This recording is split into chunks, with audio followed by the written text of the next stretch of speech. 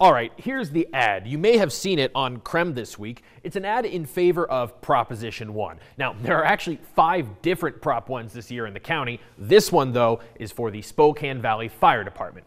Let's take a look. Services provided by the Spokane Valley Fire Department have changed over the years. We still fight fires, but now 86% of all calls are medical. 86%. According to a breakdown provided by the department, this is true. 86.3% of all calls in 2018 were EMS. Though on the screen it says they responded to over 18,000 calls, the actual department figure is just under 18,000. Moving on. Our 10 station locations ensure that help is only moments away, and the Maintenance and Operations Levy makes this possible. Again, accurate. A majority of the department's budget comes from M&O levy funds. Now, without that money, several stations would have to close.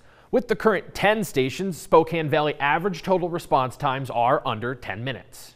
It's not a new tax. It replaces the expiring levy. This is true, but don't get not a new tax confused with not a tax increase. The existing M&O levy expires at the end of the year, and this proposition, if passed, would effectively extend it another 4 years.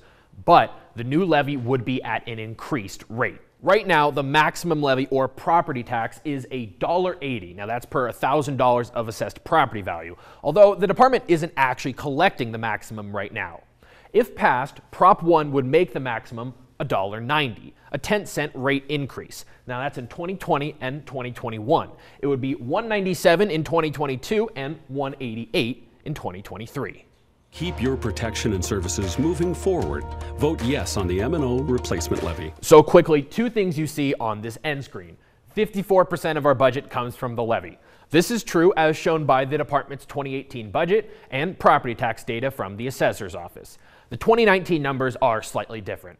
Finally, you see the ad is paid for by Citizens for Fire and EMS. That's a political action committee formed to support the proposition.